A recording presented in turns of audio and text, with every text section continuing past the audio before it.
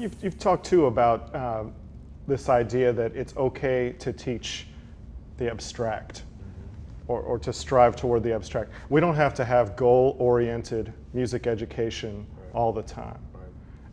And again, that seems like a great way to free up imagination.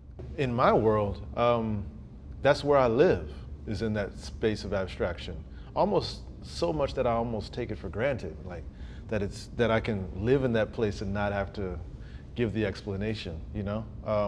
If I even sit, sometimes when I sit at a new piano, like I don't know this one that well, then it's just a series of looking for notes. And that's it. It's not related to harmony or rhythm, but it's related to certain feelings that maybe each note then tells about its relationship.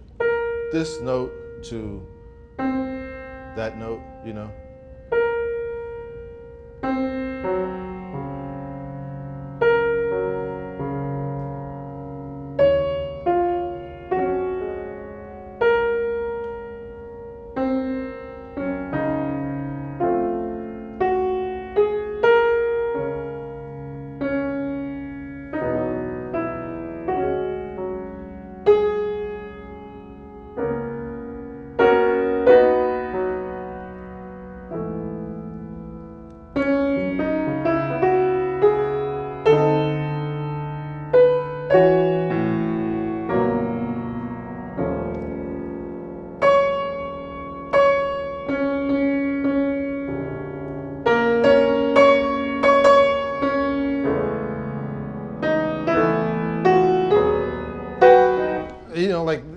It just keeps saying, oh, I don't know, like a few days ago I went flying a kite for the first time since I was maybe 6 years old. And when the wind takes the kite and pulls the string, that's this right here. That's my relationship with each instrument.